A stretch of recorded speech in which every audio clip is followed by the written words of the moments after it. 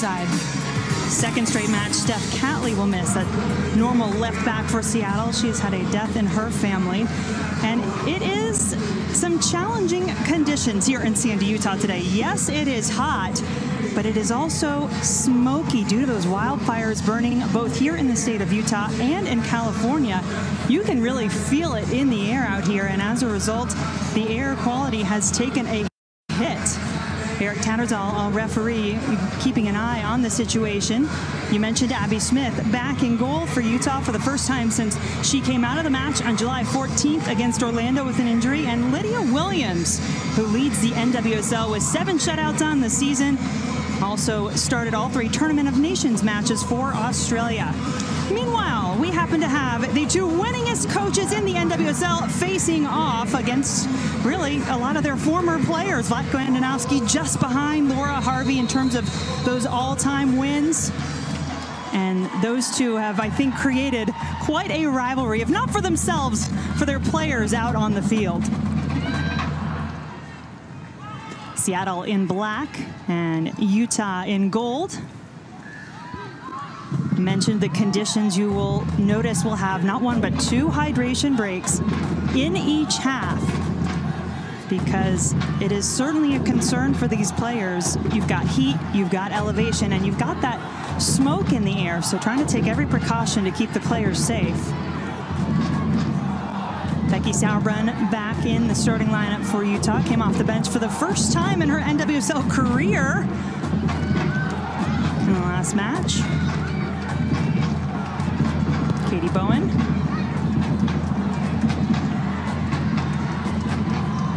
Press, playing it to the outside. Go out of the reach of Lytle. We've seen a couple of different looks, as you mentioned, Aly, seeing Kristen Press get a chance to play at the top of that attacking formation for Utah. We've seen her out wide in the midfield and in a more withheld role. Yeah, and she's also been a 10 at the top of a diamond when they did face Seattle the last time out. A wrinkle that Laura Harvey was trying to press this side on the Memorial Stadium field and really put Seattle under pressure. It didn't work out well in the end, but she liked the way their team played in that system. That was a 1-0 win in that match for Seattle.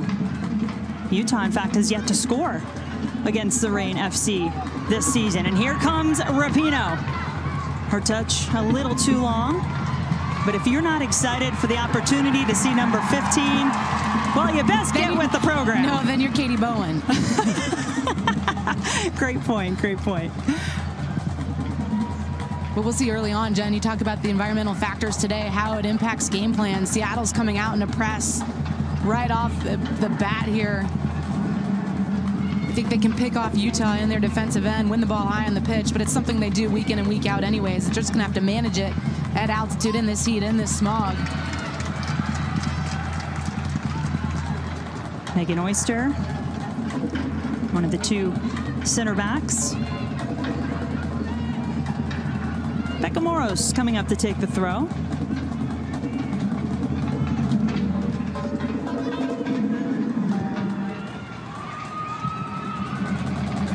Press is lurking there inside the 18. Oyster just clears it up the field.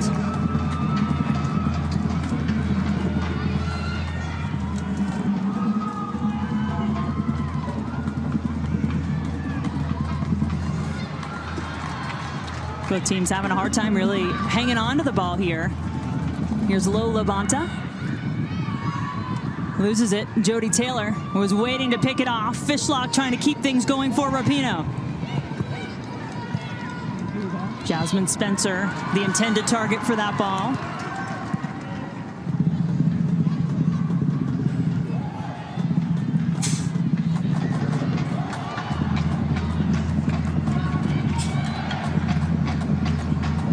Lydia Williams trying to switch things over to Kristen Westphal, making just her 7th start of the season, first since June 3rd. That outside back position. Morgan Andrews. Fishlock and Taylor, not quite on the same page. Rapinoe and Taylor, excuse me.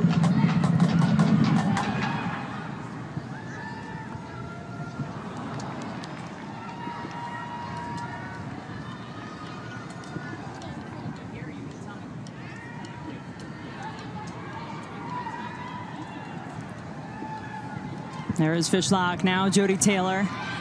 Gunny Jonsdottir asking Abby Smith to come for it. Those two not quite connected either. Well, we told you about the conditions. Dalen Cuff is down there on the field. Dalen, what can you tell us? Hey, Jen, just to add a little more color to it, obviously the air quality is an issue here, having wildfires in many states, including Utah itself. The air quality is at 147, which is really dangerous for almost any person. It's down around 109 right now, which is really susceptible to people that have issues, sensitive people. Primarily asthma is the most common thing. Both these teams, from talking to the training staffs, have players that have asthmatic conditions. They have oxygen behind both benches. The home team, being Utah, has medications and whatnot for those players that have these symptoms should anything go awry. So both teams are prepared for the situation. The 2 water breaks will absolutely help as well. Thank you, Dalen. Definitely not ideal circumstances. Lytle working that far side of the field for Utah. Back to Matheson. Jonsdottir. Katrina Gorey. Utah just having a hard time finding a path through that Seattle defense. But they are doing a nice job of getting in that advanced half space. Both Gorey and Matheson finding the soft spot in front of that back line of Seattle. And they are being patient. We spoke to Harvey this week. She talked about how she wants them to take more risk. The balance of risk-reward, well, they want to play those threatening balls in behind, especially with the likes of press lurking.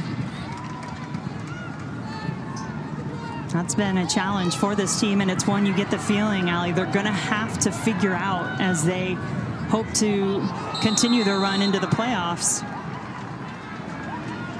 Well, one of the things you could say about them is that they seem to be progressing throughout the season. They're used to her style. She's being able to layer in certain elements as the season progresses, and this is just one of the key players for Utah. Gunny Jonsdottir gets it there from Fishlock high above as she's going to the ground to make a play on the ball. Fishlock comes over. Gunny Jonsdottir, by the way, sitting on 4 yellow cards, so 1 more for her. She will have to miss the next match. But what a battle that should be in the middle of the field between Gunny Jonsdottir, the Icelandic international, who has started every match for Utah Royals FC this season, and Jess Fishlock, really one of the best midfielders in the world, and what a great job she does for her Seattle team. And it was so interesting speaking with her this week about how her focus is always picking up on what the opponent's trying to do, recognizing it, and then countering it, and how she can be the one to stretch the lines. We'll see if she can pull out that Utah midfield out of shape and create space for the likes of Rapinoe, Taylor, Spencer. Matheson came charging for that ball, couldn't quite get it. Instead, it's Seattle going the other way. Jasmine Spencer and Fishlock going after this ball. Abby Smith got there first. That high line for Utah right there nearly came back to bite them. And it was with 2 players biting on Rapinoe winning that first ball. The space opened up behind, and then you got the runs out of midfield as well as Spencer with a well-timed run. The ball just too heavy in the end. I saw Spencer going first, and all of a sudden here came Jess Fishlock streaking through into the space. Taylor back to Fishlock.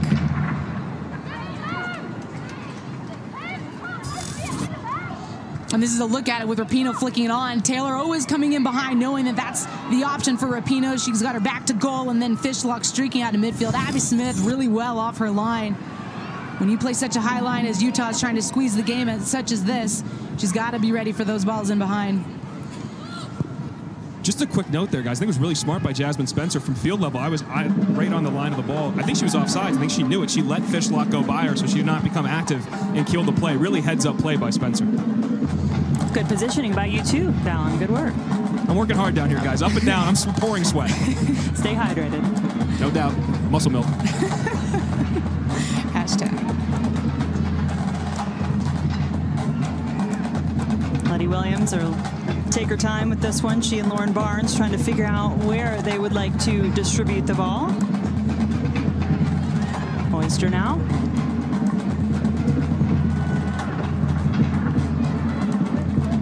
That's a good look at Utah's defensive shape, the way the wingers drop in and they protect that midfield with the 5-man midfield. Press will double back.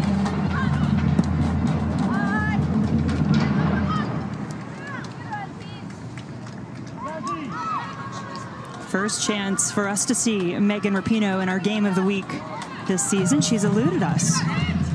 Last couple of times we've seen the Seattle team either due to international duty or injury. But I thought it was so telling when we talked to Jess Fishlock this week, and I said, really, it may seem like an obvious question, but what is the difference when you have a Megan Rapinoe on the field and when you don't? And she just said, that right now, she's the best in the world, and you have to be aware of her. So teams have to be terrified of her. I am in training. Just makes such a difference, even with her presence, and you know she's going to give you at least 2 or 3 really good chances every time she's out there. And it's more than that. It's her communication with her teammates. She sees a lot now. She's become a wise vet, and she's able to see breakdowns on the pitch and communicate that. So she's lifting up the level of play with players around her. Andrews stepping in, trying to win and keep possession. Fishlock lifts her head, looks up, sees Rapinoe going into the area. Megan Rapinoe's shot to Abby Smith. Tough to handle, but she does hang on to it in the end. And right on cue, it's Fishlock, Rapinoe. Morgan Andrews doing the work in the midfield, wins that battle, and then Fishlock with the deft little touch and behind. Corsi is deeper than her outside backbone, so Rapinoe's able to slip in onside. That ball hung up really nicely for her. And you've got 2 really good defenses on the field here with these 2 teams, 2 of the best in the league. And we've seen Seattle already finding some wonderful opportunities in their attacking third. So great to be here at Rio Tinto Stadium in Sandy, Utah. Jenn Hildreth, Aly Wagner, Dalen Cuff back together again in our NWSL Game of the Week on Lifetime. Well, we were all looking forward to this matchup. There are so many great games going on as we go down the stretch in this league. As tight as the playoff race is, 6 teams within 7 points of one another, 4 within 2 points behind our Shield winners, North Carolina.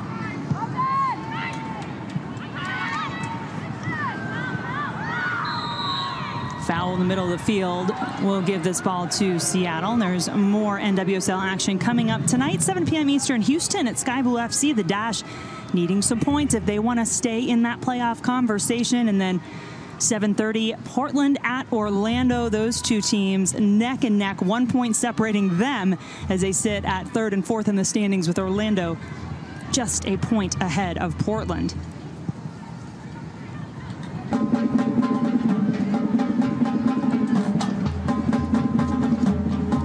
You can watch the live game action at NWSLsoccer.com. So Seattle's brought just about everybody up for this free kick. Here's the delivery. Spencer chasing after it, but it'll go out of bounds.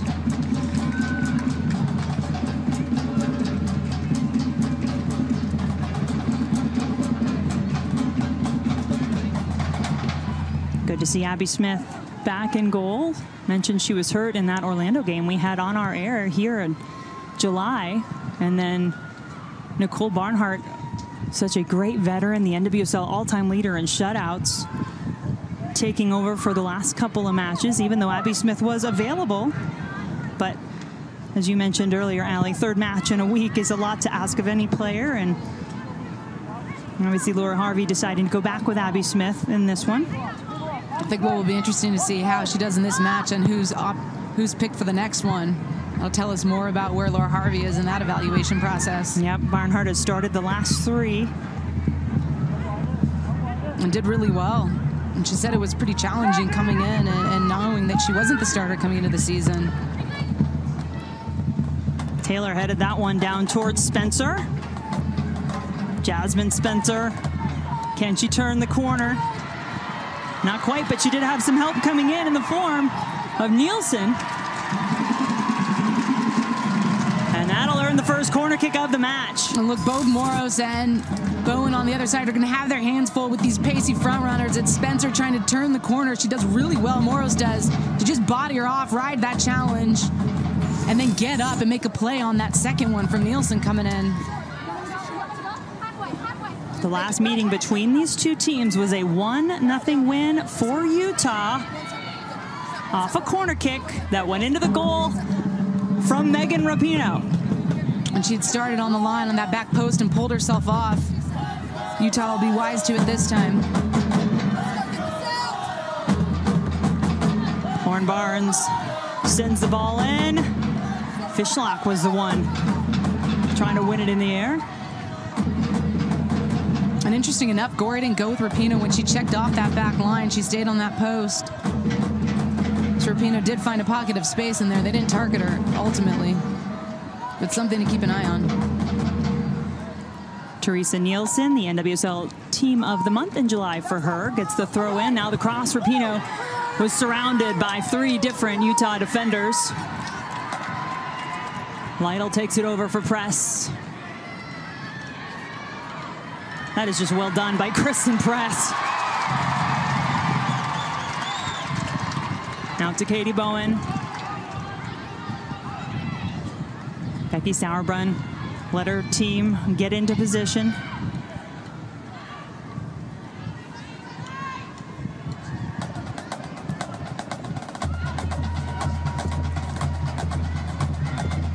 But now Seattle may have had enough. Try to force the issue a little.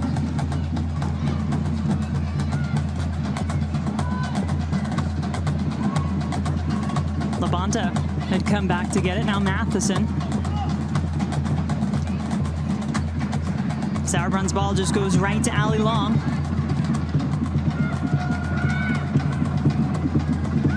Morgan Andrews trying to get it out into some space. Does so for Westphal.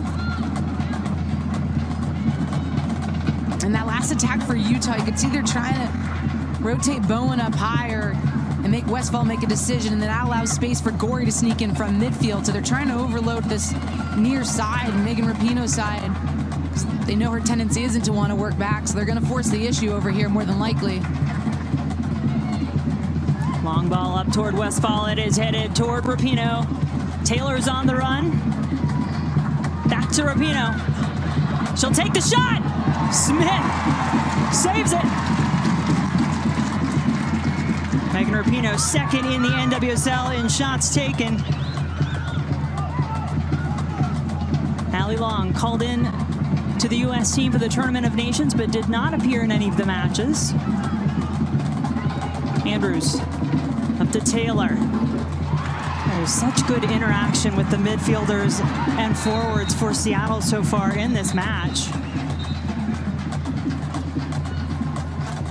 Really going to force that Utah defense to be on its toes. So this is our first hydration break. We told you there would be a couple perhaps, so it's going to break up the rhythm of the game a little bit, but certainly the most important thing is to keep the players safe on the field. For more on that, let's go back down to the field in Dalen.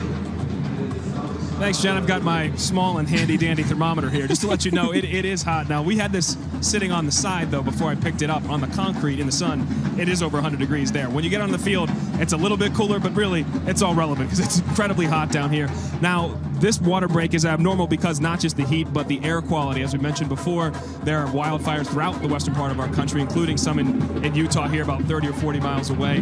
The air quality earlier today was reading about 147. When you hit the 150 mark, that's unhealthy for any person to do any strenuous activity. It's right now down around 109 here in Sandy, Utah, which is okay for people if you don't have any asthmatic conditions, but a number of players on each teams do have that. They have their oxygen tanks, their water, multiple breaks throughout each half. And obviously we'll be watching who is taking any oxygen if needed.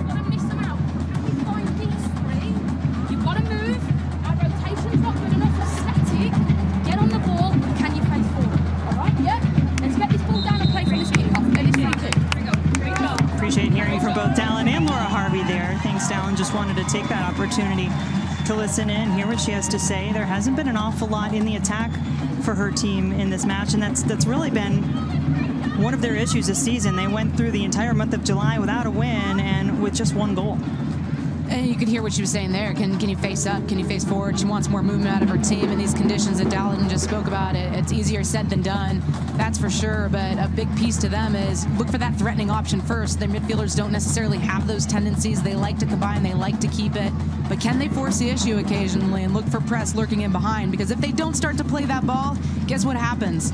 Seattle starts to squeeze the game. They squeeze the game. They press anyways, but now they can keep things even tighter when that second, third entry pass coming in. Yeah, the other thing to consider, too, is it's already been a really busy week. This is the third match in 7 days for this Utah team, and Laura Harvey has already shuffled her personnel a little bit. It's something she'll have to be wary of. Here comes Matheson. Couldn't quite connect with press that time. Those 2 big wins in the week already, plus a draw prior to that. Utah unbeaten in its last 3.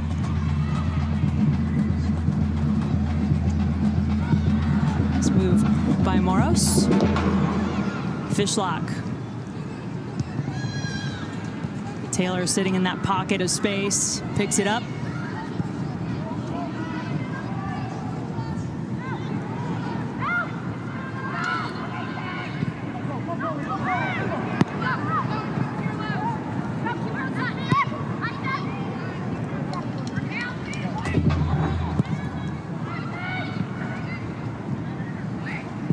Andrews, plenty of time to look over her shoulder. Get it out wide. Spencer also starting her attack wide, gets it through. Abby Smith has had to be ready back there early. And it looks like a rather innocuous attack. It starts from Aly Long changing it, and Morgan Andrews, they get it to that far side where Spencer can go 1v1 against Moros. She gets the better of her, but can't connect ultimately on this final ball. Rapinoe just trying to sneak into that near post. And Smith gets there first. Second runner was lurking in behind. Rapinoe's attacking again. It bounced right down to her after it took a couple of deflections. I didn't think she saw it at first. She got hit with the ball, I believe, after her initial shot attempt. So she's still trying to regroup. Meanwhile, Seattle's still in possession.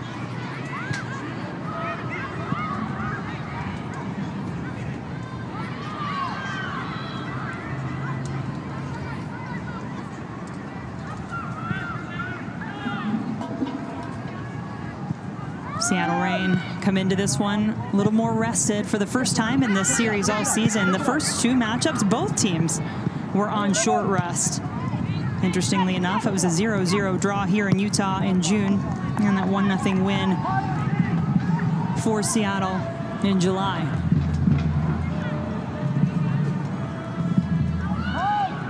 It's all filtering through that woman right there, Aly Long. The probing, the positioning, she's pulling Utah out of shape. It's breaking that initial line of pressure.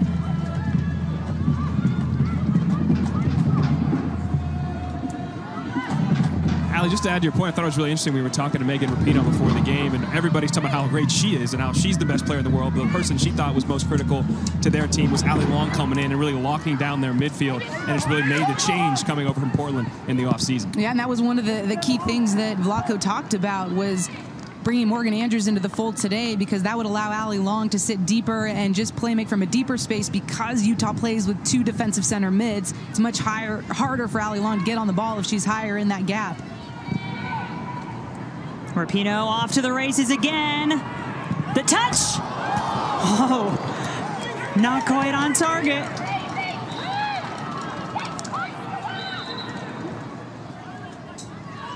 And her movement has just been fantastic. She's been coming back for the ball at her feet and then pulling away. In this instance, gets in behind Becky Sauerbrunn, that little space between the center back, the right center back, and Bowen, the right back, wide open. Beautiful ball dropped in.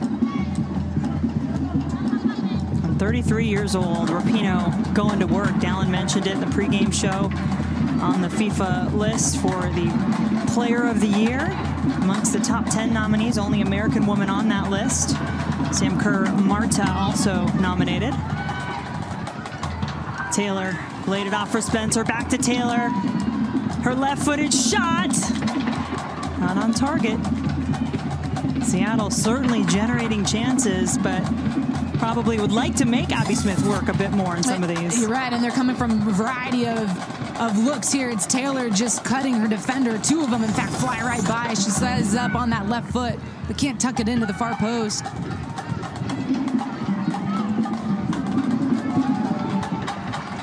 Going now looking for Matheson, and Megan Oyster there to head it away.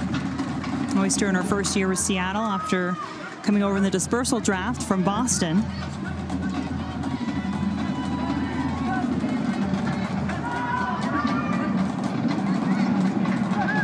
just wanting to turn with it. The ball not quite bouncing the way she hoped. Here's Jan's daughter.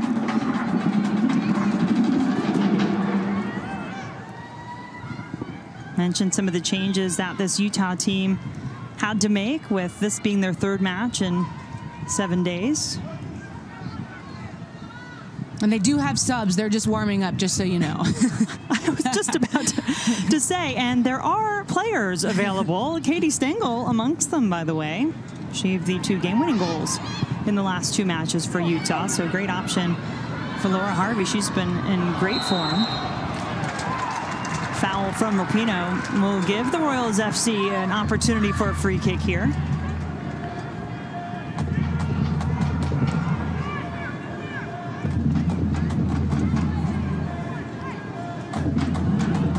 We'll see what they opt to do, if they go direct and look for just a little one flick on, or if they try to redirect this one across frame, because it is so central. Katrina Gorey, the player standing over the ball. And you've got Lytle wide on that left side as an option to swing it in if they find her. Gorey setting up press. She was open. And it's a beautiful ball at that. See the backspin on it, just dying right into the path of press. Doesn't drop. The right moment for her, and I mean, that is not missing by much. She's wide open too.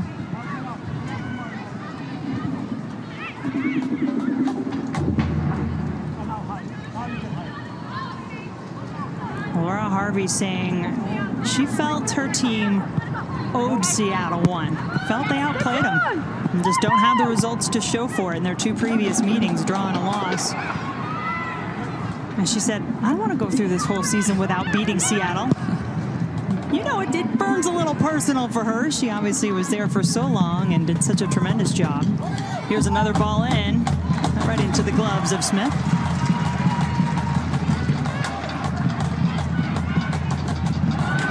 Gorey onto it. Minnie, her nickname.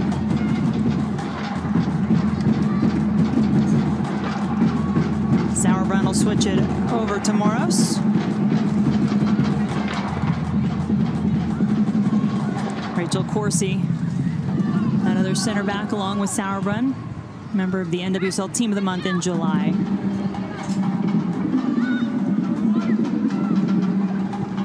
That's a big difference for me right there. That long ball played in by Utah.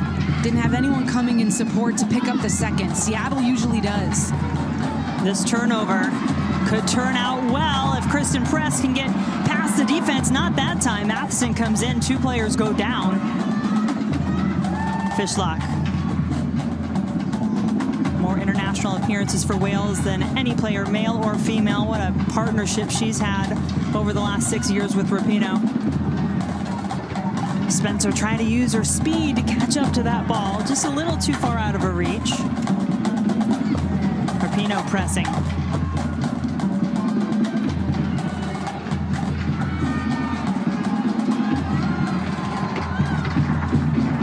Well solved by Utah too.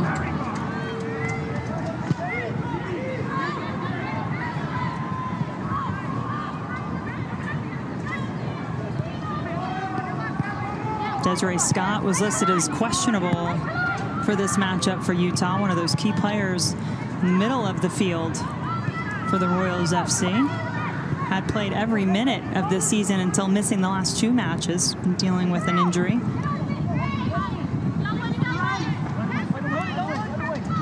And then for Seattle, we mentioned Steph Catley being out. Also, Kirsten Dahlstream, Rumi Utsugi, Bev Yanez. Only chance they have of getting her back would be if they make the postseason. And she's been a key player for the Seattle team all season. Yael Averbush as well has been out for much of the season. Got a great feature on her at halftime to tell you about what she's been up to. Labonta looking for Matheson. The coverage, though, was there defensively for Seattle.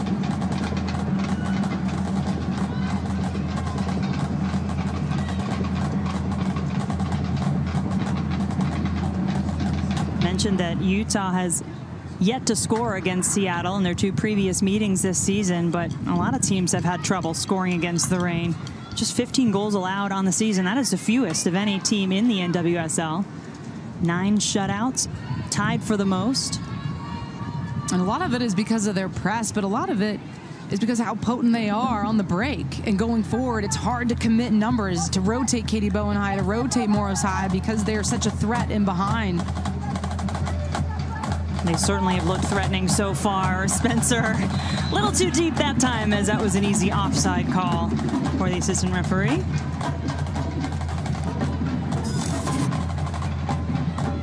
Couple steps.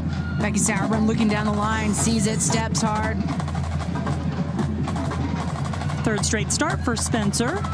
New to the Seattle team this year after coming over from Orlando.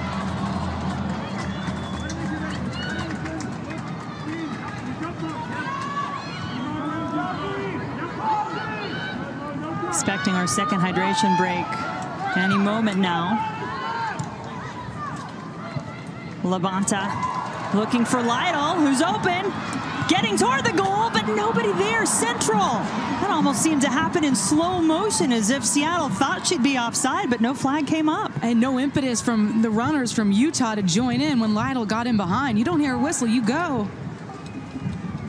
Really good spot for her to be in, though, that inside-out run. Taylor Lytle making the most of this, just her 3rd start of the season, 7th appearance. And she was a 10 in college, it turns out. It was Sky Blue who shifted her to a winger, but she's very comfortable in those pockets, recognizing when to make that expansive run, when to slip someone else in.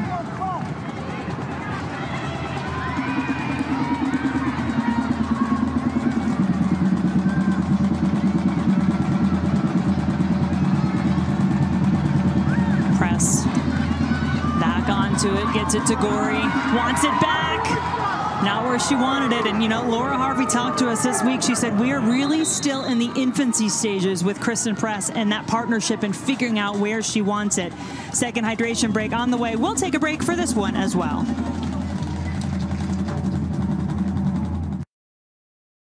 It was always my parents' dream for me to go to college. And to this day, one of my biggest regrets is that I never finished. If you're the first in your family to go to college, if you took time off to raise your kids, or if you're in one career and you hear another calling, I get that, and Strayer University gets that. That's why we're teaming up, to help the people that matter the most, the students. Let's get it together. Let's do this. There are 13,600 independent shelters in the U.S. Every year, 3.2 million cats enter these shelters. Tragically, over half of those cats never make it out of the shelters and have to be euthanized. For every green jug of Cat's Pride Fresh and Light litter you buy, 1 pound of cat litter will be donated to shelters across America. The dollars these shelters save on litter go directly towards saving cats' lives. Cat's Pride, changing litter for good.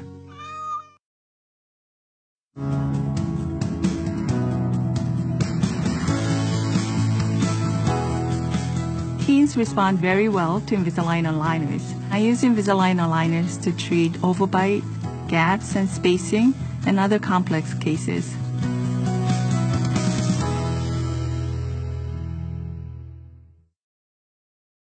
The Invisalign treatment has done a lot of things for me. It's made me feel more confident to be around others. It's allowed me to open my smile. Now that I'm going into high school, there's a lot of things that I'm going to be worrying about. This is one less thing I'm going to be worrying about.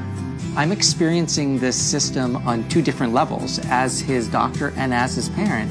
And on both fronts, it's nothing but a win-win for both of us.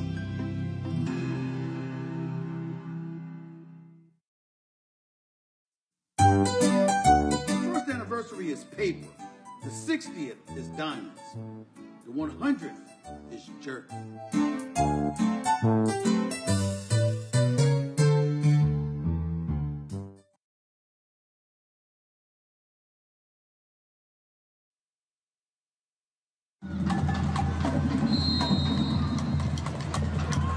Back in action now after our second hydration break of this first half. No score so far between Utah and Seattle. Turnover will give this ball back back to the Royals FC. Taylor Lytle had a great chance into the box just before that hydration break. Some pressure there from press.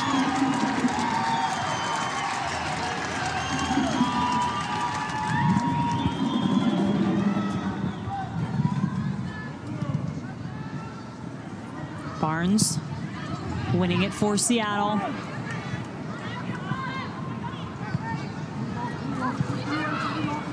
Now it's Kristen Westphal making the start at left back today for the Reign. Taylor looking for Spencer up the middle. She got her foot to it first, but now won't be able to catch up. What a great burst of speed, though, there from Jasmine Spencer. And it's such a good ball in from behind by Taylor. She's been pulling out wide. Her and Megan Rapinoe have been interchanging, and Spencer just drifts across the pitch. Really good run, heavy touch. Not reward in the end for that beautiful ball.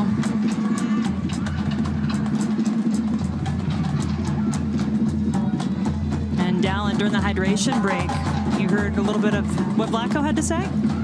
Yeah, Jen, Vlatko Antonovsky, his biggest issue with the team right now is their press. He felt like they were not balanced, particularly too many people and too much focus on the far side of the field. They wanted the press to be more aggressive, more in sync, line to line, and find a way to create more turnovers, more opportunities like we just see right there.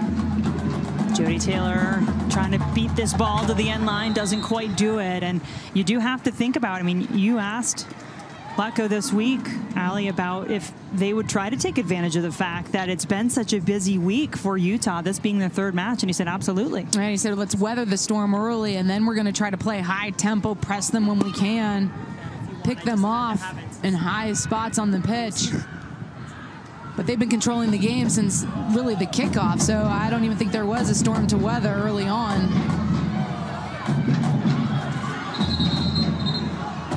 Megan Rapinoe is going to have to come back. Nice looking throw, though. And always looking quick these days.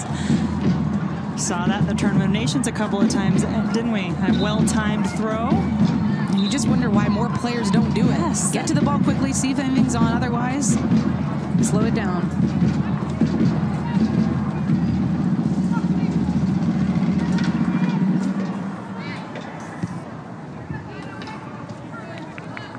Westphal.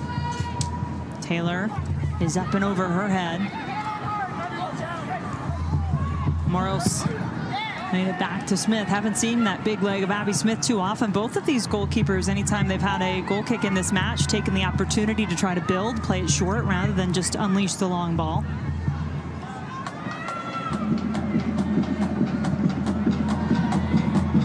Rapinoe trying to win it. Matheson has one player in yellow at the top. It was Kristen Press.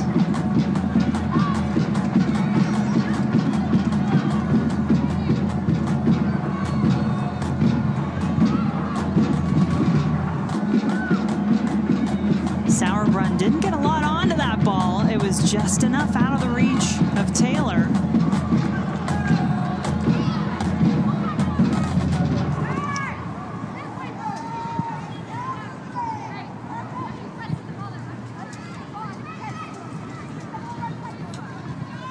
Seattle out shooting Utah 4-0 so far in this match. Seattle in second place in the standings, 33 points. Utah 28 points, currently in 6th. But a win could put them into that top 4, at least for now. More matches, of course, tonight.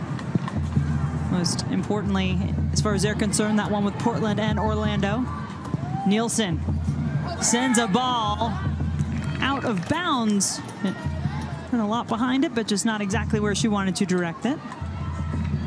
But again, it's Allie Long pulling the string. She plays that cutting ball into Morgan Andrews. I think they've been playing incredibly well in this early going of the match today together.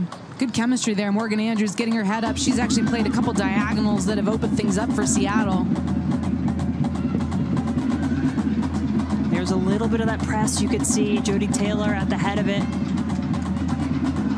Now the good step in from Oyster. But ideally, Seattle wanting to win that ball sooner, much higher up the field. Big collision, and then the whistle is eventually blown as Megan Oyster collided with Katrina Gorey.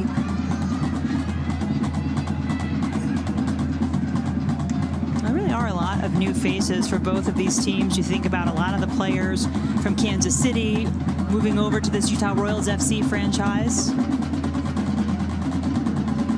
Seattle also with a good number of changes. 15 new players this season, along with their new head coach, Vlatko Andonovski. They look pretty comfortable with each other at this point in the season, that's for sure. Got themselves in a very good position and want to continue to hold on to that advantage as best they can. Create some separation. Dangerous ball, not a good touch from Westfall. Matheson onto it now for Utah. Just could not turn it into anything.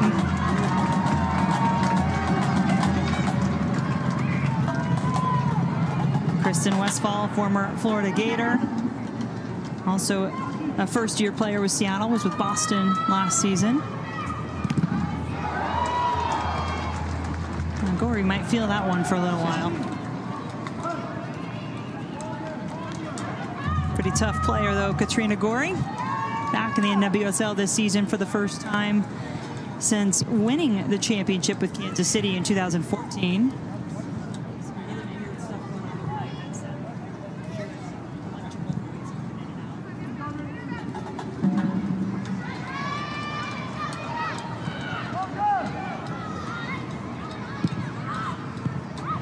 Fishlock, little back heel toward Rapinoe. It is incredible that she does find space as many players, as teams commit around her, Megan Rapinoe. Well, a lot of that was Fishlock's movement. She's the one who pulled wide. Initially, it dragged one of the Utah center mids out of space, and then Rapinoe shifted in, and then they recognized there was a shift in their personnel and spaces. So they're toying with that relationship between Rapinoe and Fishlock.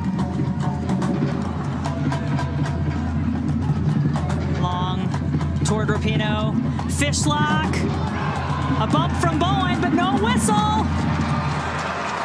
Our referee, Eric Tattersall, right there on top of it, said, And now Kristen Press has a lot of space. Nielsen with some excellent recovery speed, but the hold up from Press. Had a chance to get her shot up before, now takes it, and it is saved in the corner. Lydia Williams called into action and is up to the challenge. And end-to-end stuff here. Seattle on one side, and then Utah with the quick break. They play that diagonal out to Press, and then she just drives centrally, always looking for a shot. You get that run from Gorey across to distract the defender, and she opens up a little bit of a window, and Press releases it. But good reaction save. Who saw it late? More than likely Lydia Williams to the ground. Both Seattle goalkeepers, Lydia Williams, Michelle Betos, have been terrific this year. 1-2 in save percentage in the league. Mentioned those 7 shutouts for Lydia Williams as well. Most in the league this season. And here comes Press again.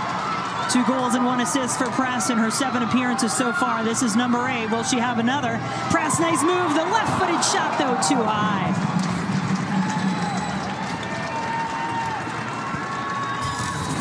And it all seems so slow at this point, but Press is really just sizing up Morgan Andrews, gets her to bite on it, and then she's trying to curl it into that far post. This was the opportunity from Seattle. On the opposite side of it, it was an interplay between Rapinoe and Fishlock, and sure enough, it looks like Sauerbrunn goes to ground and gets the ball first. Good no call. And I do know that if you get the ball first, that doesn't necessarily mean it's a no call, but I think in that situation, it played out well for the referee, not Rapinoe.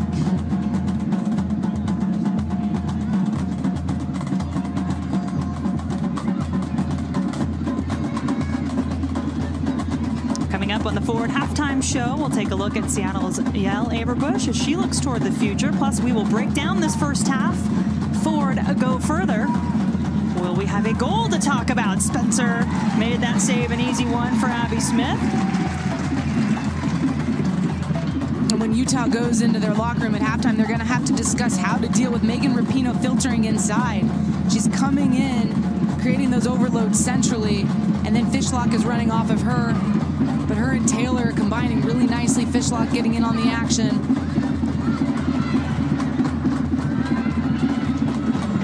Taylor Lytle had plenty of time on the ball, gets it over to press. Nielsen stood her up though.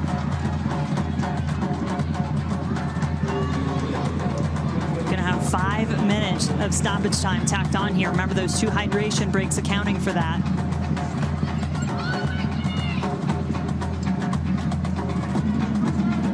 Andrews took a look over her shoulder, played it back to Lauren Barnes, the NWSL Defender of the Year back in 2016, and another key again to this great Seattle defense.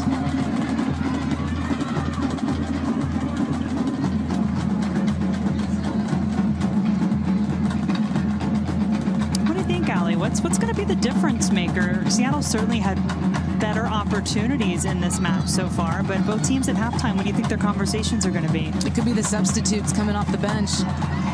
With Stengel in nice form. When I spoke to Laura Harvey before the match, she said, hey, look, let's let some of the other players do the work and you can reap the rewards at the end. Amy Rodriguez, another one. Arsenal in that woman's pocket there, Laura Harvey. Some weapons on the bench that have come in and changed games for them late in matches. If they can keep Seattle quiet. Rapinoe. Sauerbrunn blocking that attempt. Those 2 U.S. national team teammates neck and neck with one another there.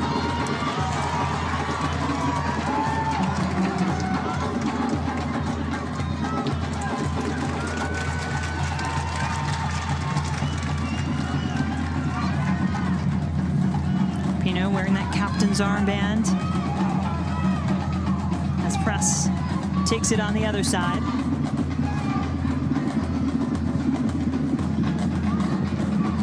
Moros had a straight path to Gorey there.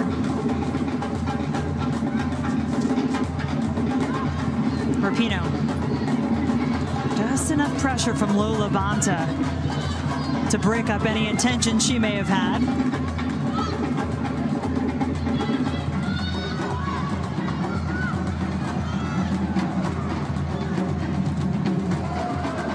You can see Rapinoe, a couple moments she's been getting frustrated.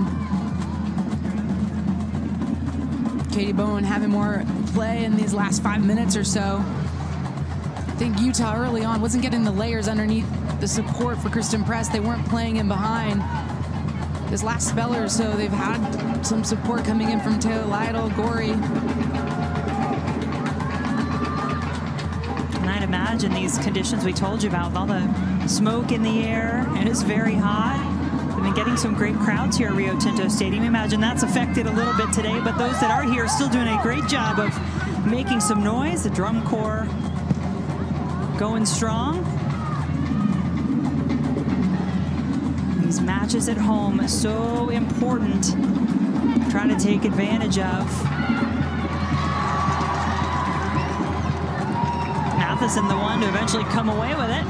Gorey in the middle of the field, couldn't get around. Oyster. Press has to go back initially. Fishlock coming in. Rapinoe. Labonta, I believe, was tying her shoe. Now she's back up. And there is space if Seattle can work with it. Taylor coming back to the ball.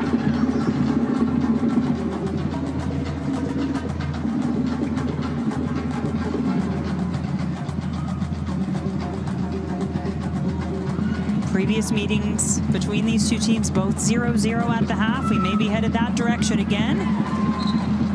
Seattle has had the better of the chances, though Kristen Press, where they bullet to the corner, also forcing a nice save from Lydia Williams. Jody Taylor has really started to come on for Seattle this season. 7 goals on the season, 4 of those coming in the last 6 matches. She was always getting looks. And she started to put them away more. Yeah, and even more so, look at her back-to-goal play. Look at the runs that she's making. It's creating space for her teammates. She's got to be a joy to play with for Megan Rapinoe, for Jazz Spencer, for Fishlock, because the interchange, the interplay between them has been fantastic. I think in the second half, perhaps Megan Rapinoe should actually isolate herself more on the wing. She had her success early on against Bowen 1v1, and since she's been coming inside, yes, they're attacking down the heart of Utah, but I think there's opportunity out wide. Comes Fishlock. She is tripped by Moros. Nearly through those 5 minutes of added time. It's a quick kick taken. Doesn't result in much, but could it turn into something for Press in Utah? Kristen Press has Matheson to her right. And just enough pressure on her back from Teresa Nielsen to take that opportunity away. So indeed it is 0-0 after our first 45. You'd have to think Utah will be the happier side, knowing that this is their third match in the course of a week, but we'll see what Laura has to say. Yeah, Laura is now standing by with Dalen. Laura, 0-0 at the half. What's going to be your message to the team and your halftime team talk here? I think we got a little bit better in terms of our defending as the half went on when they started to tire, but at the beginning of the half they were moving it around way too easy. I think the biggest thing is that, and then when we get it, you've seen that the game can be really transitional in this heat, so we've got to try and punish them on that. Thanks, appreciate it. Coming up next on the Forward Halftime Show, Jen will take a look at Seattle's Yael Averbuch as she looks towards her future when she's no longer a professional soccer player. Planning ahead, plus Jen and Aly will review the first half. Forward Halftime Show. Forward, go further. NWSL on Lifetime Ford Halftime Show. Ford, go further. Well, welcome back to Rio Tinto Stadium. It is halftime between Seattle and Utah. No Yael Averbuch today for Seattle, and that's been the case for much of the season as she's really had to step away to focus on her health. Yael played through ulcerative colitis last season and told me wound up very sick. She was bedridden for a couple of months after the season, so it has been a long journey for her to try to get back to full health and back to the field. But in the meantime, she's also a budding businesswoman, finding ways to continue to impact this game for years to come. I talked to Yael earlier today, and she told me she was just blown away when she found out that her app is being used all over the world. It's in 48 different countries. There are also a number of NWSL players who are using it in the offseason, something she is very proud of. But she told me the greatest joy in her day are those few moments she gets to spend with her Seattle teammates. So we certainly wish Yael the very best in her recovery and with her new business. When we continue on the NWSL on Lifetime, Aly Wagner and I will break down the first half. You are watching the Ford Halftime Show. Ford, go further.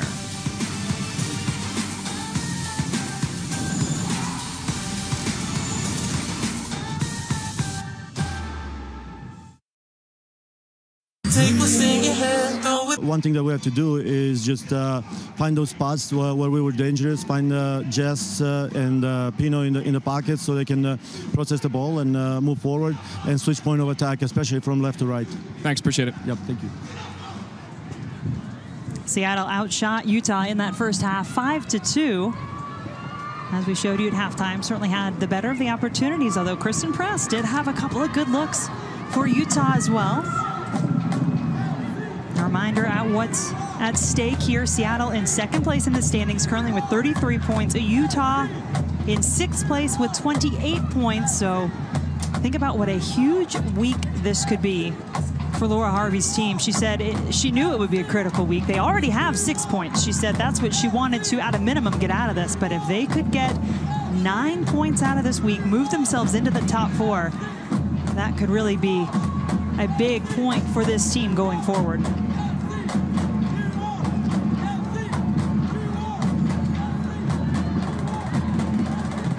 Katie Bowen is trying to get it through there for Kristen Press.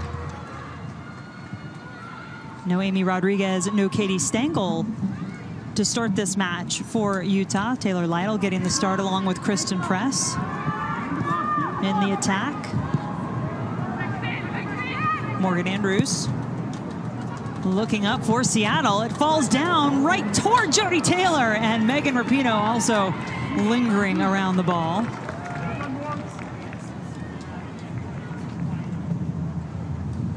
It's going to be an early corner kick opportunity. We only had one in the first half. That was by Seattle. So this their second. Rapinoe was a target on the one in the first half, and that's how she scored the game's only goal the last meeting between these two teams, a 1-0 win for Seattle. Gonna play this one short to Fishlock. Now Rapinoe will deliver the ball in.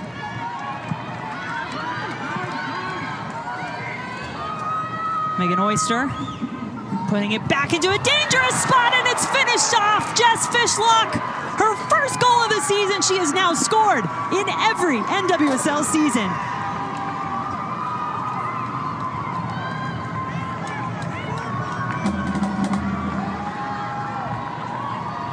And another set-piece dagger for Seattle against Utah. It's not on the initial one, it's on the resurface. And Abby Smith comes fishing. She goes for it initially, and then she's caught off her line. I don't even know if she stands up and she's in a good roll, if she's going to be able to make a play on this, because this is rifled right by her. Brilliant finish as the ball is feathered in from Megan Oyster, and Jess Fishlock out of nowhere, unmarked. Clear path to the ball, hammers that one home. What a huge goal that was for her. Mentioned it is her first of this season, but been used to seeing her put them away throughout her career with Seattle at one point or another. Four-time member of the best 11, had 7 goals last season. That one giving her team the advantage early here in the second half.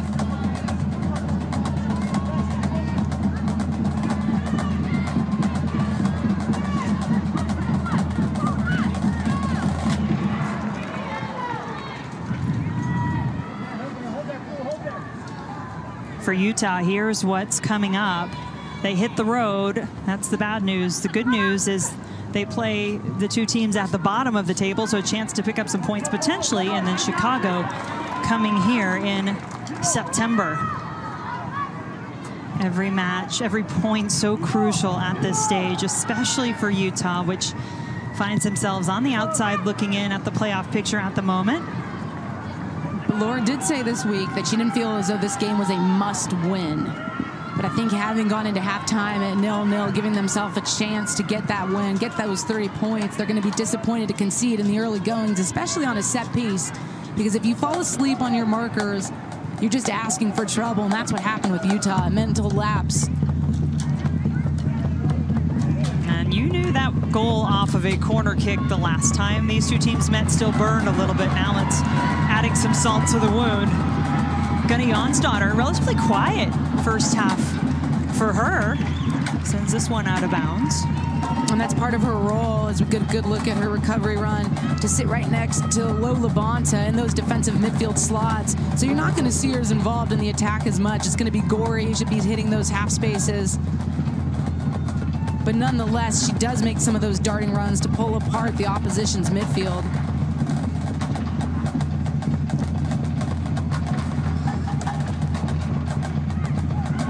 That's just too easy. Morgan Andrews with the acres of space to work there in behind that initial line of pressure from Utah. I think we've seen that a couple of times, whether it be Morgan Andrews or Allie Long even, that when they receive the ball, they have time and space to figure out where they want to put it. Part of that is the aggressive rotation of Seattle, the way they split their center backs and push their outside backs high.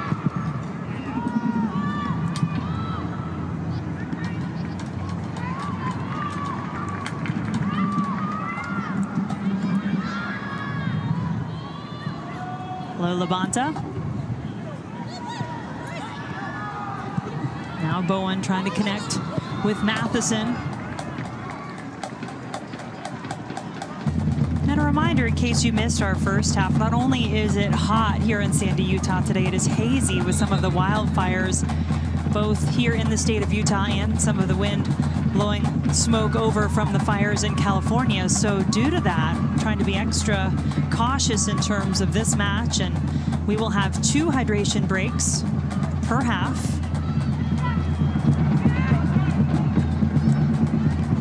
Nelson stepping in to win it, but it's taken right back by Moros. Now Spencer on the ball. Jasmine Spencer, fleet of feet, goes back to her. The shot to the corner is saved by Smith.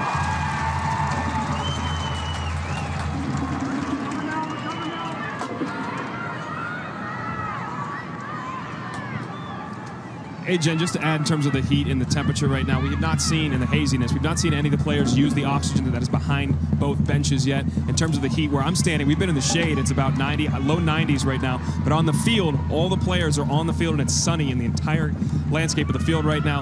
The only thing helping them, I guess, is about 8% humidity. So it is a dry heat, whatever that is, it was worth. But it is still hot out here. I think you should go find the sun, Dalen, and give us a true report. That's what I was heat. thinking. You know, a really good reporter would do that, but apparently you guys don't have one.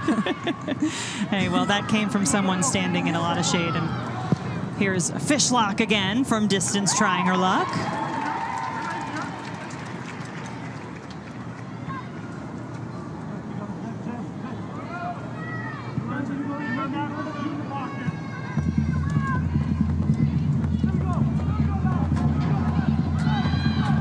Some pressure from Taylor. Of course, he just looking for somewhere to go.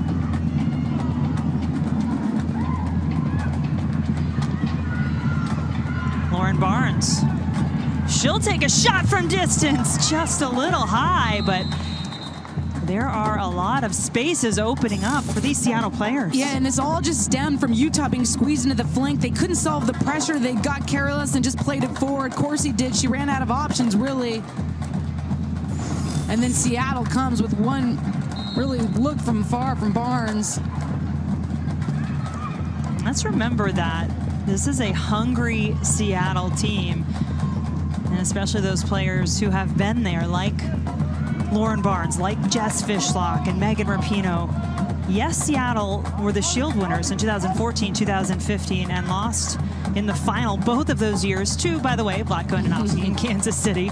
But the last two seasons, they finished 5th outside the top 4 and have not been to the playoffs. This year, trying to make that change.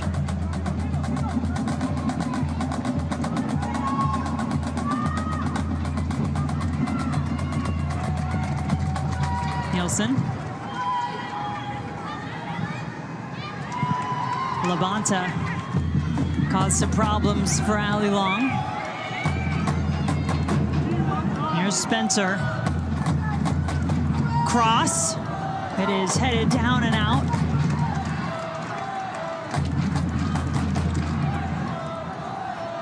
Rapinoe going to work on the far side.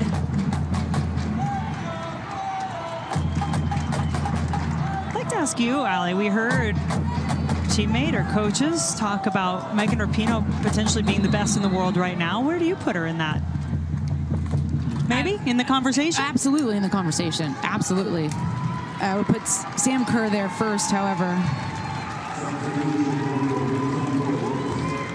Yeah, it's hard to deny what the reigning NWSL MVP Sam Kerr has done both here in the NWSL and in an international stage. It's been tremendous. As we have our first change for Utah, Desiree Scott will replace Katrina Gorey. And that's a player is welcome to see her back on the field. Mentioned she had missed the last 2 matches dealing with injury and is a real force to be reckoned with in the midfield, Canadian international.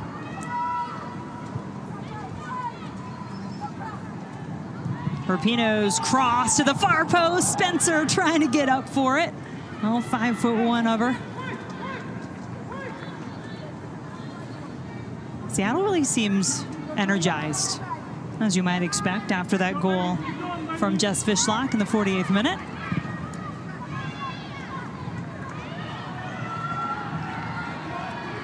Katie Bowen has Matheson to her right. Kristen Press central. Labonta. That pass off its mark. Seattle hoping to get the win on the road here. Here's what they have coming up. It's a bit of an odd schedule. They're all midweek games. Wednesday, Tuesday, Wednesday. But at least they do have full rest between those matches. That's the good news there. And then they'll finish up that match at Portland, September 7th. We'll be there for that one. It's always a great rivalry match, and certainly one of the highlights of our season so far. When we had that match earlier in the season, it was tremendous. A 3-2 win for Seattle at Portland. in their first meeting back on May 5th.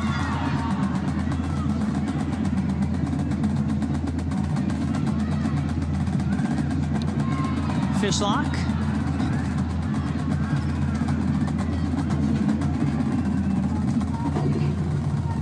Rapinoe, just enough space to get the ball off. She doesn't need much.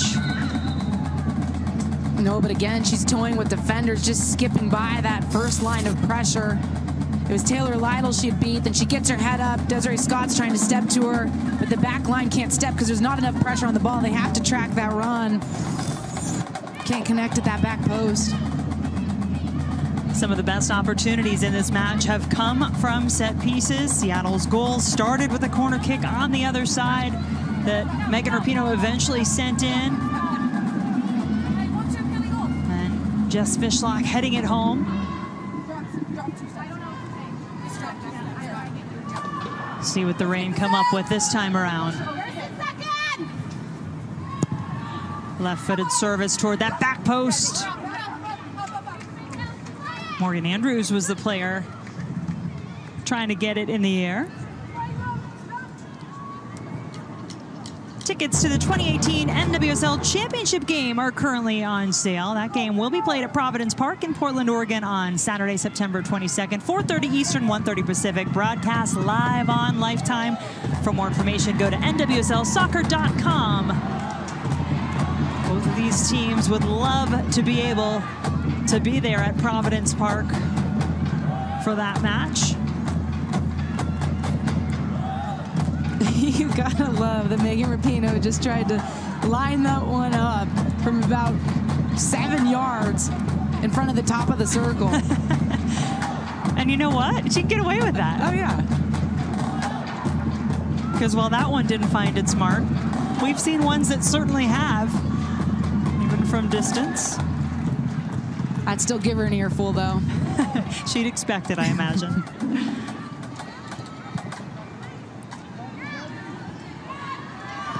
Moros has plenty of space to work with along this sideline, trying to take advantage of it. Press. Turns. Gets around the defense, has some space to serve. She does. Far post header from Matheson. Not enough to beat Williams. And this is an attack that doesn't look like there's much on. It's just Kristen Press dancing, beating a couple players and getting around the edge ultimately, and then just trying to drift that one to the back post for Diana Matheson, who had held her run. That's the thing with Utah's attack so many times, is that there's not a lot of numbers forward.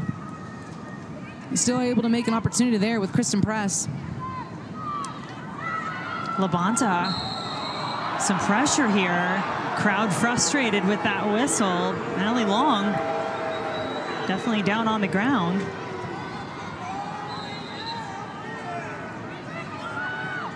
Initially, it looked like Lola Bonta was just doing a really good job of being a pest and harassing Long. May have committed the foul there at the end of that interaction. We'll take a look. And this is a look for Seattle. Aly Long drops between the center backs.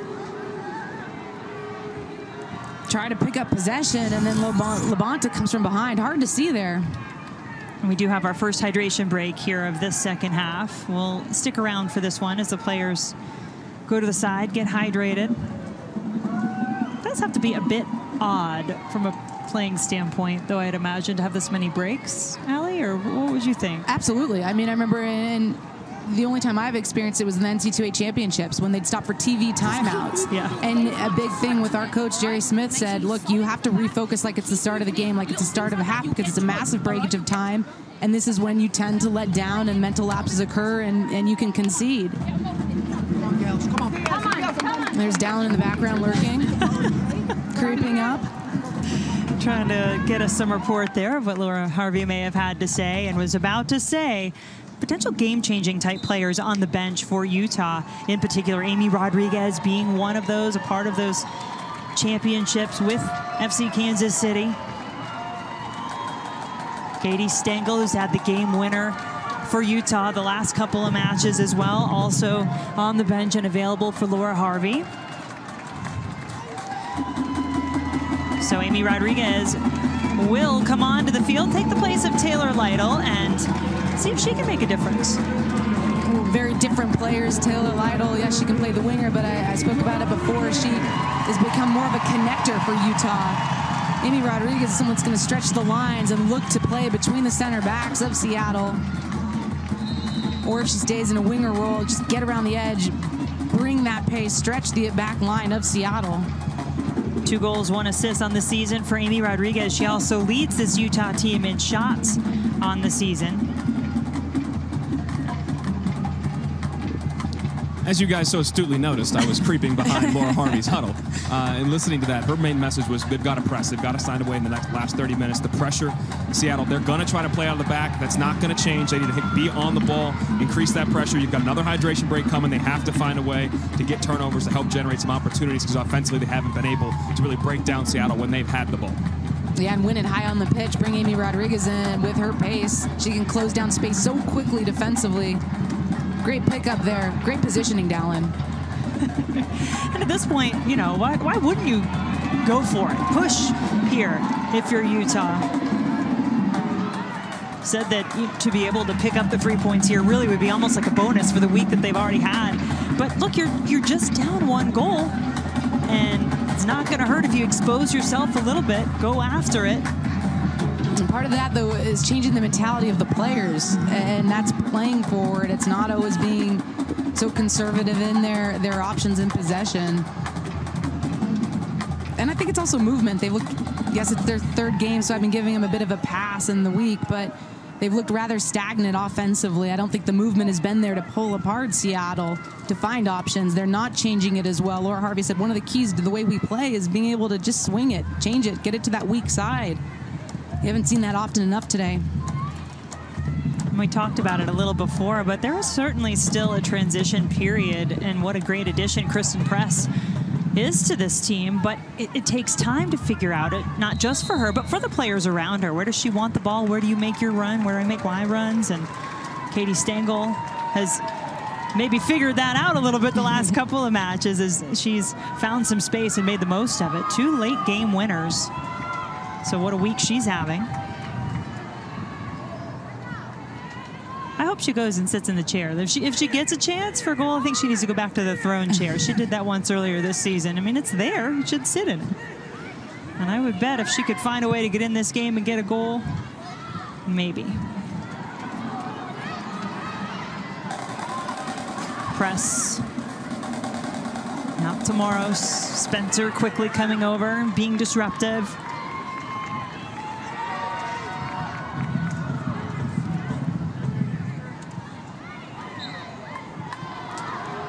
Foul will go against Utah here as Jody Taylor was brought down.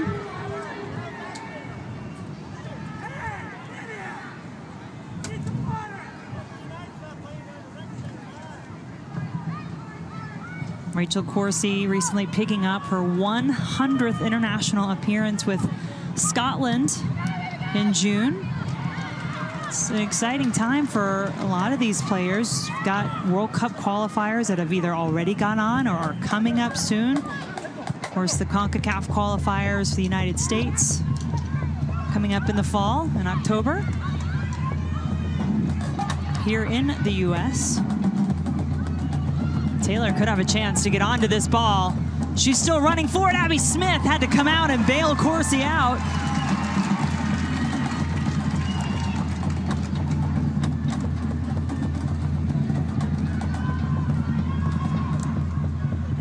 Bowen.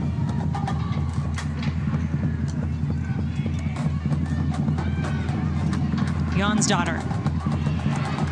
Looking for Rodriguez. Amy Rodriguez brings it down. She and Nielsen. Foul is called against Rodriguez. This is better from Utah. The diagonal ball out wide, and then Nielsen comes across, wins the ball. Amy Rodriguez just trying to pull her back there to get the advantage. But with Utah now, it looks as though they're having a more aggressive attacking shape with their 4 in the back line, perhaps the 2 center mids just protecting in front of them and allowing the other 4 at least to establish some pressure on that back line, play more direct. We'll see if that becomes a pattern. Nice touch there from Morgan Andrews. There's Nielsen. Rodriguez quickly picks it up, looking for that quick throw in the direction of press. Oyster covering. And that is such a good example of what Laura Harvey talked about. My players need to play forward more often because we'll get a throw in deep in the opposition's end. Well, that was it. Just an aggressive mentality, go at the opponent. They have been a team that's hard to beat. They had that from the start of the season. But now she knows they need to be a team that's a little more aggressive on that offensive end. Moros, all that work. Unfortunately for her, then gave it away.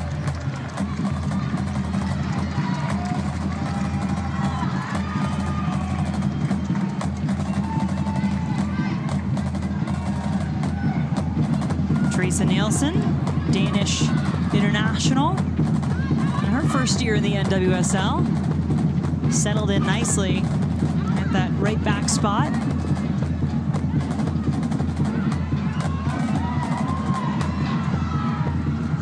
Bowen. Rapinoe. Desiree Scott tried to chase her down. Rapinoe cuts it across. Now back. Looking for Taylor. Those two developing quite a connection. Here comes Fishlock.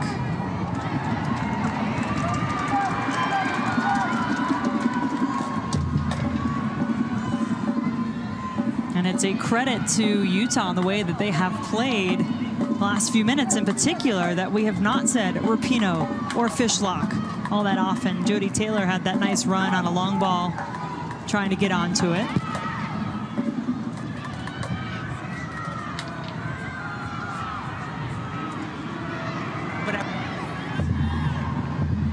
Bowen across to Labonta, who is fouled.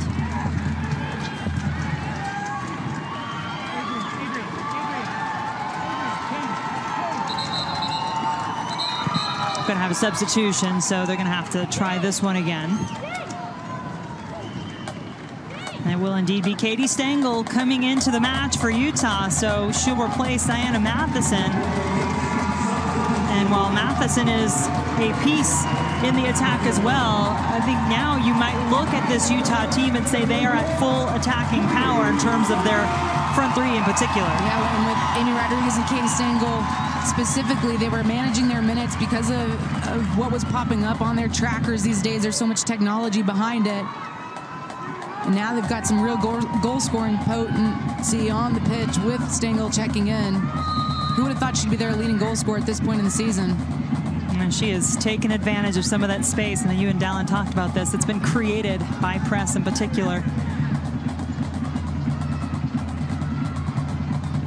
Rapinoe is just going to clear the ball out of imminent danger.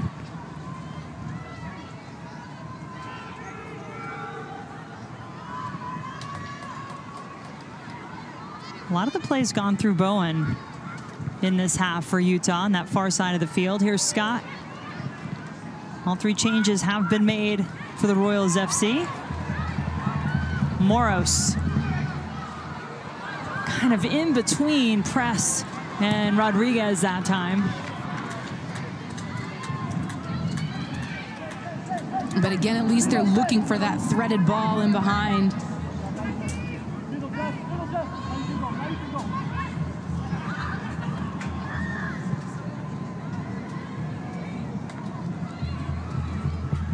Rapinoe still just reminding Abby Smith she's there. I love what Jess Fishlock told us, though, about Rapinoe, you know, coming back from Tournament of Nations, where obviously she was very involved for the U.S., winning that title, and got off the plane, came right to training. Wasn't going to miss time, wanted to get back out on the field with her team, was in the match the next day. That win against Washington. Rodriguez into the space. The crowd anticipating something here, but the deflection, and it bounces back to Williams. And it's Morgan Andrews again who comes in and gets that recovery challenge on Amy Rodriguez. She's your center mid, doing the hard work, just goes to ground. She's not anywhere near Amy Rodriguez initially. but the late challenge gets that necessary deflection. I think she's been fantastic defensively for Seattle in some of the challenges she's winning in the center of the park. That one obviously was just a recovery effort on the flank. Here comes Utah again. Quick cross sent in. Williams has it. Utah's had 57% of the possession in the second half, so they have been on the ball more. They've created some more opportunities.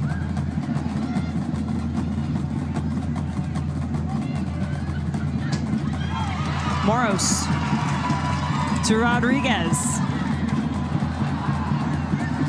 And Moros raises her hand, thinking perhaps that Amy Rodriguez is going to curl off one of those signature runs we see from her so often. Well, the space is there for Utah. Seattle looks a little more fatigued this half at altitude. Westfall coming across top of the 18, Fishlock. And you wonder if all of it's getting to them a little bit. The heat, the elevation, the smoke in the air. And talking to some people here around the Salt Lake City area, it has been like this for, well, they said a couple of weeks that they've, you know, it's been up and down. Rain will clear some out a little bit, but they've had to be dealing with these type of conditions. So perhaps this team just a bit more used to it and try to take advantage. Here's that space where Stengel has been so good. Just a bit of a trip and a card for Fishlock. Seattle's just getting stretched vertically. The back line was dropping off there, and there was a big gap, the half space between the backs and the center mids. Ultimately, that's where Stengel found herself, and Jess Fishlock trying to make the recovery effort there. Gets no ball, all leg of Stengel there, trips her up. At least slows the counterattack by Utah. Do have a substitution coming first of the match for Seattle. Kristen McNabb, who started the last game, she will come on for Morgan Andrews. This is more of a defensive substitution for Seattle. McNabb, more of a pure six, a destroyer type that can just sit in front of that back line of Seattle, break things up.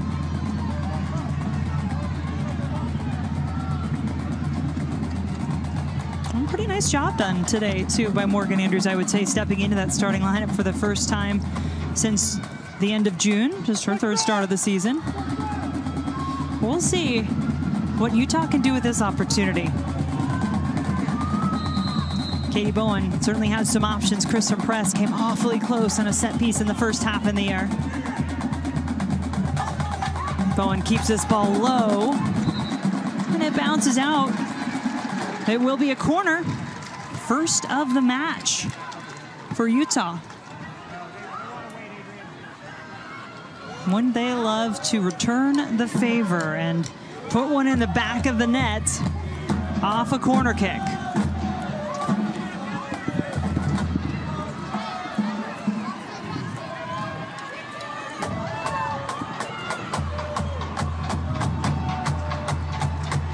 Bowen, New Zealand international, will come take this one as well. Headed, but out of bounds, Jonsdottir. A strong target in the air. And one of the few that was marked up. There's zoning and other moments here, but it's Fishlock who's tied in there. Well, we have another hydration break, so we'll take a quick one as well. Seattle on top, 1-0.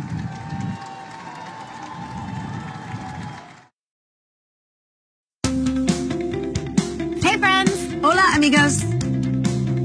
Wait, I think we need to switch. Yeah, that's right. Want to unlock exclusive savings and service reminders right in the palm of your hand? It's easy. Muy fácil. Manda por texto la palabra AutoNation a 26227. Y listo. Yeah, and when you text AutoNation to 26227, you'll get the latest service offers and incentives in just seconds.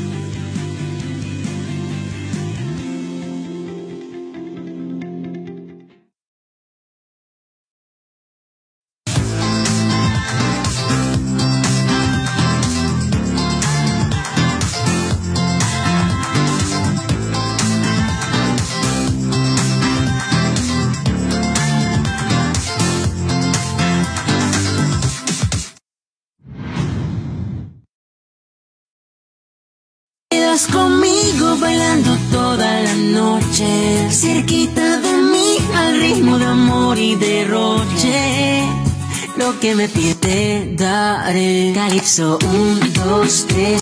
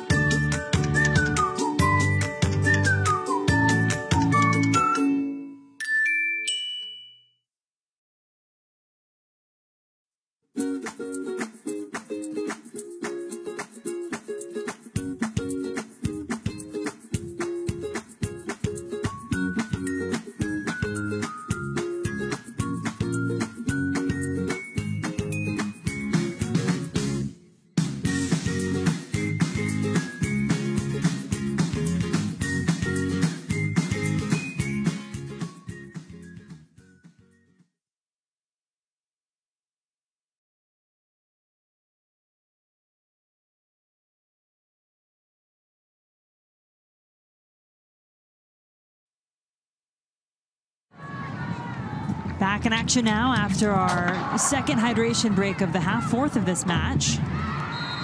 1-0 in favor of Seattle. An early goal here to start the second half by Jess Fishlock in the 48th minute, but Utah has been pressing. They've looked to grow into the game, gotten on the ball more. Another substitution happening for Seattle. Adriana Leon getting set to check in, replace Jasmine Spencer. Just the 5th appearance of the season for Leon since coming over in a trade from Sky Blue FC in June. Spencer had a good game too. He's really active up there in that front line. Listening to Vlatko Adanovsky's huddle there at the second hydration break, it wasn't a lot of tactics. It was a lot of the ladies being most vocal, saying 15 minutes left. We have to be mentally strong, particularly Aly Long, really employing her teammates. It's all about mental strength to persevere through this tough atmosphere and walk out of here with the win. The one tactical thing he did talk about is Krista McNabb, who just subbed in for Morgan Andrews, will kind of play a real defensive midfield role, just sit in front of the back four and try to clean everything up and then clear that thing out and kind of hunker down these last 10 to 15 minutes. Yeah, Dalen, the Seattle team wanting to create some separation in that playoff race that is so tight, 6 teams within 7 points coming into today. And they have a chance to move to 36 points if they can hang on for the win here.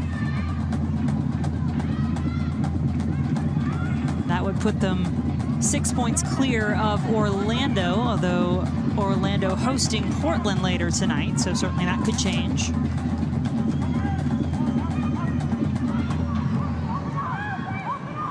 Desiree Scott.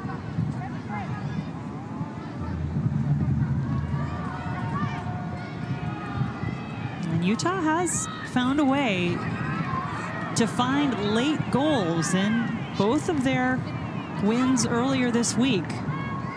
This is a team that definitely does not give up and has a little more work to do in terms of climbing up that table.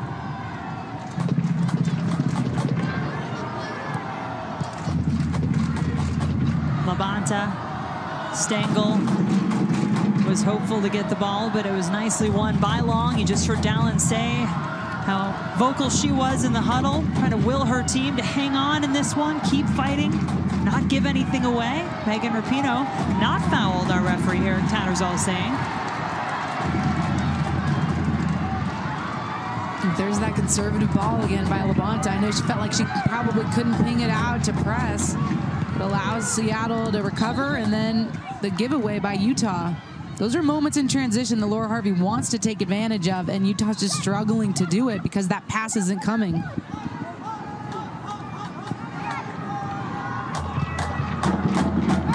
McNabb over to Leon. 2 second half substitutions for Seattle.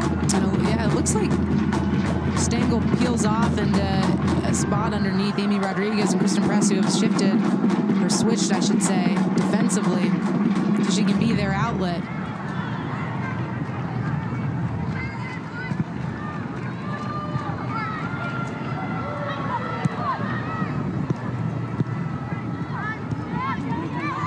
Seattle gets to look forward to 3 straight at home, and Memorial Stadium always a difficult place for any opponents to play.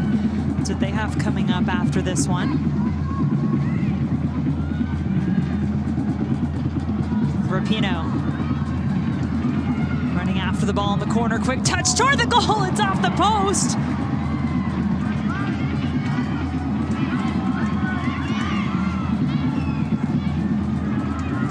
Sauerbrunn over to Scott. Stengel stepped in to win it that time. Labonta pops it into space.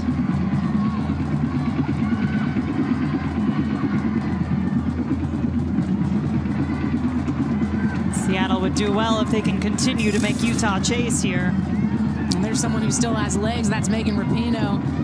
Come to life in the last 5 minutes or so again in the second half. Legs and a foot. Just go ahead and rip one that goes off the post. Yeah, full stride.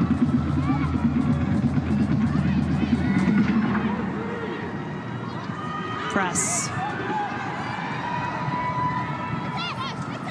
Nielsen there defensively. It will be a Utah throw.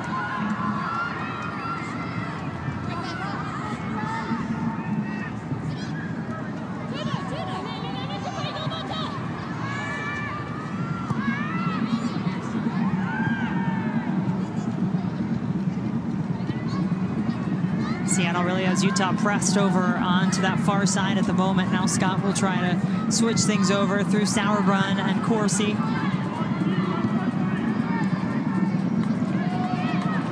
They have 4 players on the back line of Seattle. Through this build, they have brought numbers with them. Can they find the ball? Jonsdottir picks it up. Scott, tons of space.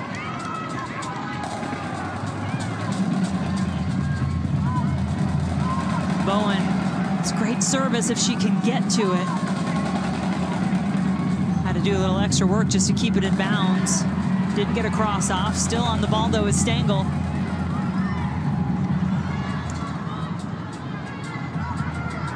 Rapinoe.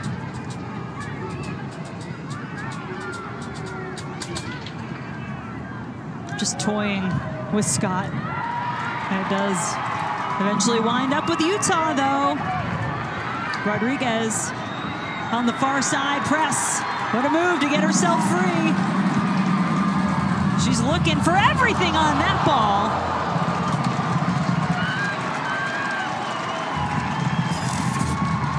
And initially I thought Stengel should find Amy Rodriguez on the near side, but she finds Press, who just rolls her defender. Sees Lydia Williams off her line. I don't know if that's a shot cross, seeing Amy Rodriguez ghost from the back post, or if she's looking for goal herself. Nonetheless, it's dangerous. Yeah, Williams really having to stretch up for that one. As you said, she was a few steps off.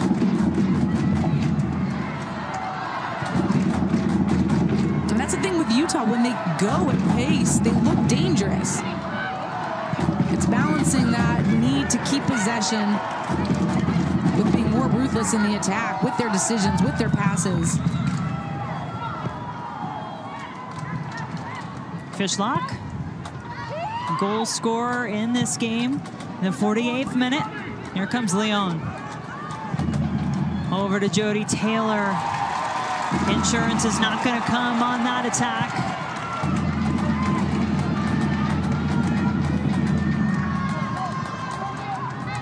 Stengel. Rodriguez crisscrossing in front of her, will go all the way to the other side and press. This ball, too easy really for Lydia Williams. Stengel was making a run on the far side. Oh, but again, it was more aggressive in the mentality with Stengel in the center of the park and Amy Rodriguez coming across, getting that ball in the half space. That decision just to face up, it's a simple one. It sounds simple, but it can open things up for your team. If this scoreline remains, this will be the 5th 1-0 win of the season for Seattle. So they haven't scored a ton of goals. They have played off of a really good defense. They only have 18 goals on the season. It was only 17 coming into this match. And the only teams with fewer were Washington and Sky Blue FC, so they have found a way to win the tight contest so far. And part of that is their press. I mean, you saw it here just as they squeeze Utah into this near side. Really challenging for some of these squads to solve it. Now here's a defensive substitution again in the form of Alyssa Kleiner coming on for Jody Taylor.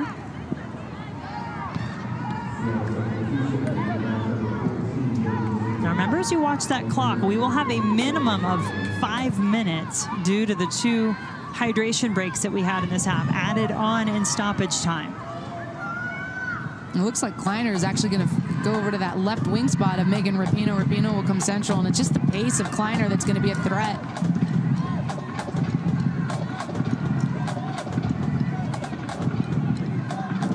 Yeah, just Vlatko trying to get it to his team, the formation he wants. He wants a 4-5-1, trying to get that to Jess Fishlock and then translate it to the rest of the group and see if they can get in the shape that he's looking for.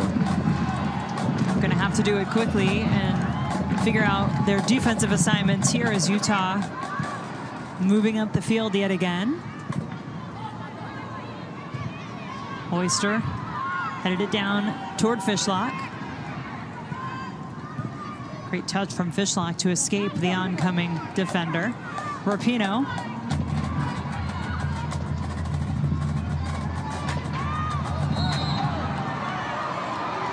Foul against Megan Rapinoe. Oh, and then Becca Moros showing what she thinks of it.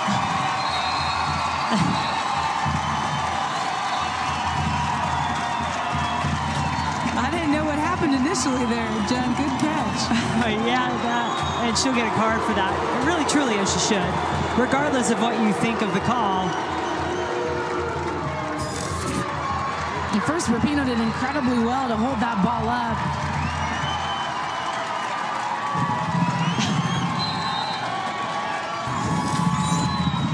Obviously, Laura Harvey knows Rapinoe very well. She was screaming to her team, don't foul, don't foul. She's going to go down. As soon as she was even breathed on, she did exactly that and got the call. It may have been a light foul. I'll allow that. But it's smart. You know the challenge is coming. You know it. You ride it.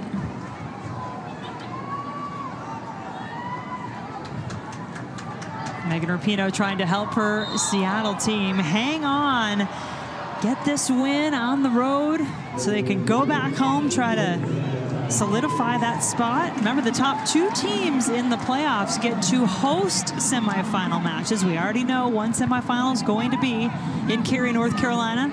The Courage, who have claimed the regular season title, and Seattle trying to make a bid to be that #2 team. They're going to have to play through 8 minutes, though, at minimum here of stoppage time.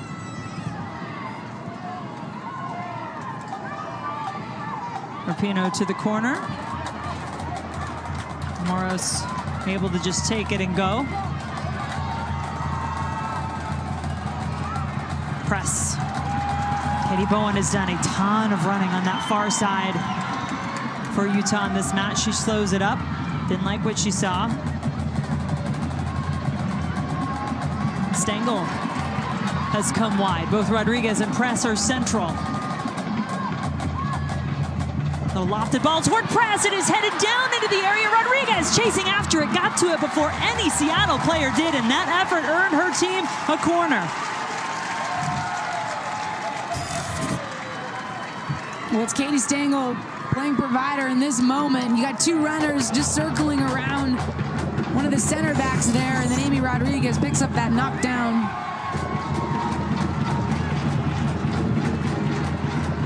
The last one went toward Gunny Jonsdottir, who was closely marked by Jess Fishlock. Headed out of the air by Allie Long.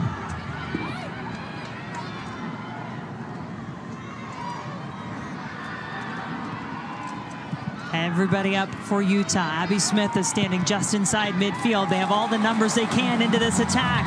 Press, waited for it. Looked like she was trying to line up exactly what she wanted to do. Well, that wasn't it, though.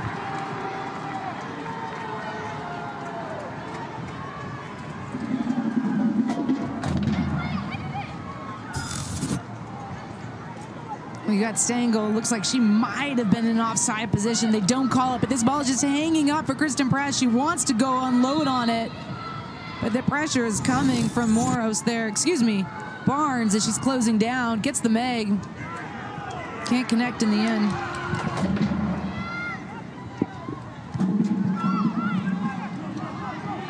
Leon will send Rapinoe.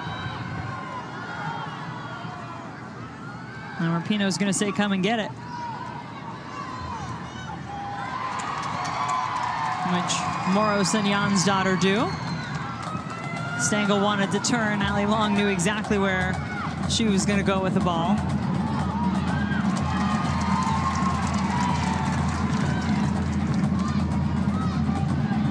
Harvey and Utah have yet to beat the Seattle team this season. She came into this match feeling like her team owed Seattle one. She felt they'd had the better of the play the two previous matches, didn't get the results. But her former team still hanging on to this 1-goal advantage they earned in the 48th minute through Jess Fishlock. And at this point, you know they'd be happy with picking up a point just to get the equalizer. Could it come here? Kristen Press, a shot, but she misses. Oh boy, that may have been the equalizer on her foot right there. And it's Becky Sauerbrunn who serves this in. Stengel doesn't even rise up for it. It actually skips over the top off the head of Oyster. And this lands right at the feet of Press. Her first touch isn't a great one. It takes her away from goal, maybe a little bit away from Nielsen. Pressure coming. But she can't get around it. Rifle that one far post, skims it off.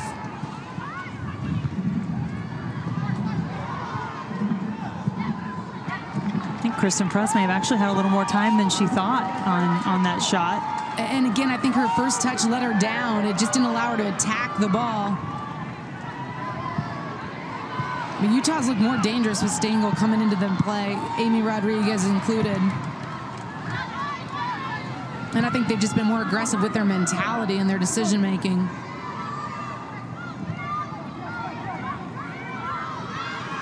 Abby Smith. And there's a good chance those players were actually offside on that ball come from Abby Smith being played out. Kristen Press and Amy Rodriguez were slow to get back on. Stengel tripped up after a nifty little move. How good is that by Katie Stengel? Former Wake Forest Demon Deacon. It's one way to beat the press when they're trying to squeeze you into the flank. So now Katie Bowen will come to this side. She has been the one to deliver on set pieces. She wins it back nearly. Rapinoe somehow kept it away from her.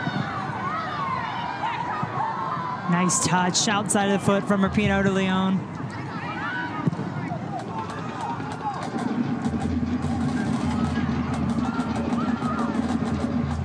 Difficult ball for Abby Smith to really get much behind that time.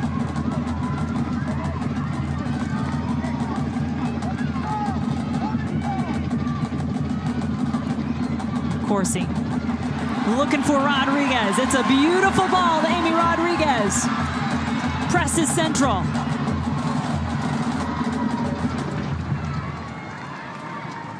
Just the final product lacking. Her run was so good. Corsi got her head up. She has time and space. Amy Rodriguez had spun out, curled her run, allows her to come in on that ball instead of having it fail away.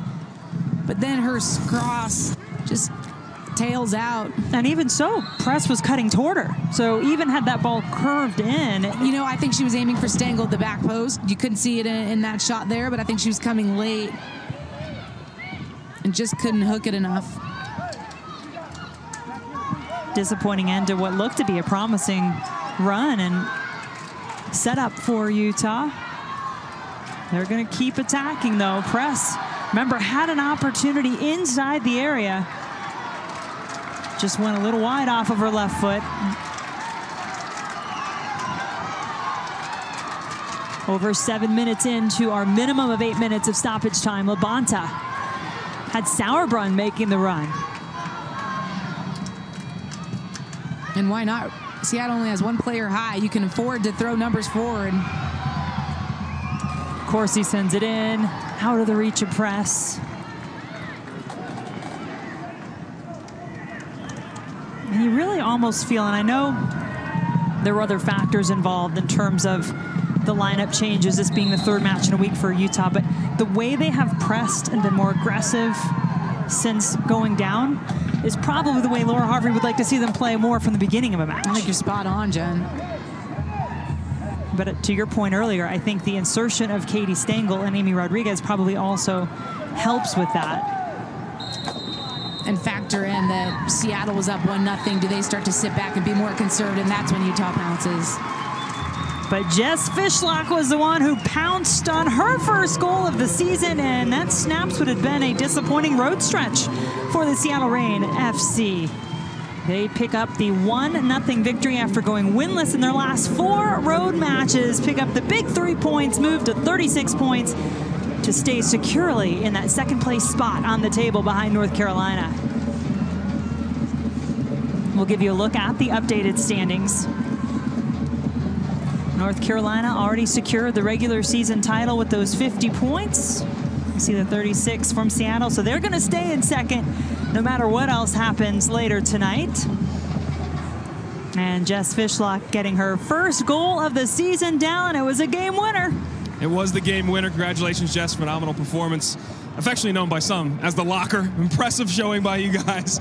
How difficult was this game? The air quality, the altitude, the heat. How hard was this physically and mentally? Within 10 minutes, I couldn't get my breath. Like, my throat was dry and my chest was dry.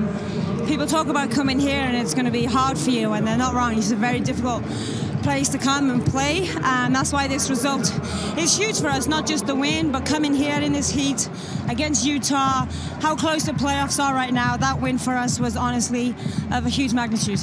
No doubt. You guys go back to Seattle 3 straight games now. You did the game-winning goal. You've now scored in every NWSL season. It's an illustrious list. Aly Long is part of it, Rapinoe and other greats of this league. What does that mean to you? It's about time I got a goal. Let's be honest. No, it's great. You know, I'm so happy with the way that I've been playing all season, and you know, I haven't been getting the goals, but my performances have allowed others to have space and then get goals. So off the back of my injury coming in, I feel in a really good place right now. So I'm just looking forward to the next games and getting momentum and just really enjoying what I'm doing right now. Thanks a lot. Go enjoy with your teammates. Congratulations. Positivity is so infectious. When we spoke to her this week, she talked about her movement opening up space for others. She alluded to it there. She's an integral part. Yes, that is her first goal, but she is so key to the way this Seattle team can go about play with unleashing Rapinoe, unleashing Jodie Taylor, now that they have a true 9, and whoever hit